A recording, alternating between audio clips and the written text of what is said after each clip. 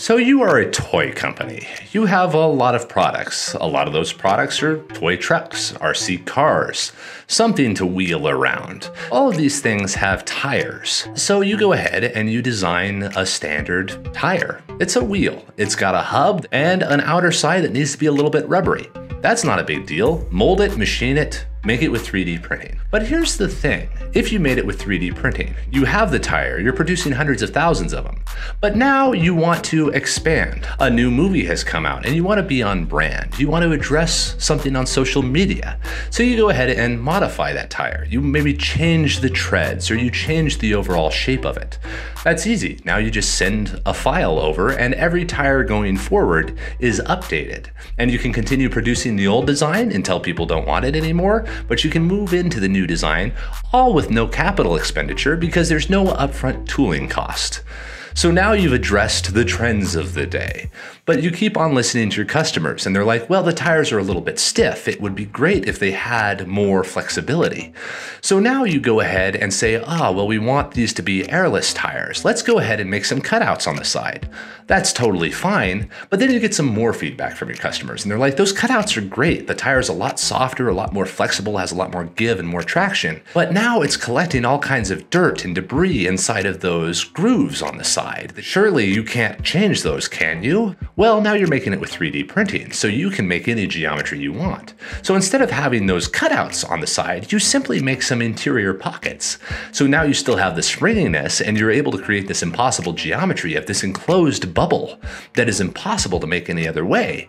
But now you have the same feature as the tire, but it looks just like your old one, but now it's better and it doesn't collect all the dust and dirt. That's great. Now you're addressing what your customers want even more. But then your customers come back again and they say, that's all fantastic, but we'd really buy a whole lot more over in this part of the country if you could change this tire so it could work on sand or have even more traction. Those old treads just don't grip enough. So you say, okay, fine, let's update the file again. And you end up adding some nice deep tread onto the side of the tire. It's really easy. You email over the file and now every tire going forward has that updated tread. And it costs nothing more to make than the tire before because all you did was change the file.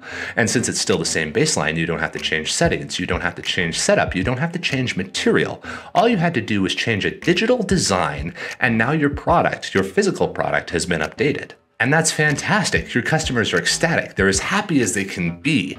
You're addressing everything that they want when they want it. You're riding social media trends. You're addressing the new generations of customers who try your product and the new ideas that people want to pursue, the new hobbies that expand. Maybe it's RC cars, maybe it's toy trucks, maybe it's something for a Lego kit. But you're able to address it every time because all you have to do is update a digital file. And now you're making hundreds of thousands of a new product with no upfront cost. But now, something happens. A pandemic comes along. The supplier of your hubs has gone out of business. The thing that mounts to your tires, that sets those 4 holes that need 4 screws.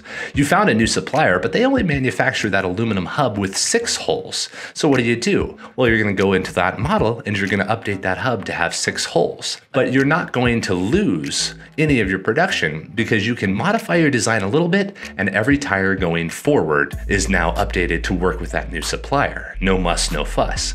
And if you were really being smart about this, since you were using 3D printing, you were able to make those tires exactly at the rate that customers were asking for them. So you don't have huge warehouses full of inventory that are now out of date. Oh no, you just updated the file and whatever's left of this month's batch might have to be thrown away, but it could probably be recycled or maybe sold to old customers as spare parts. But next month, every tire will be updated and your inventory will be fully updated.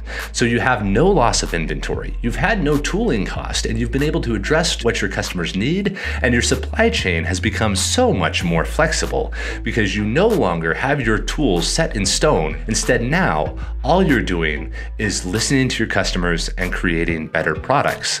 And then when you create a better product, it's updated and every product going forward has that update. You are now able to do with your physical toys, devices, trucks, RC cars, whatever it may be.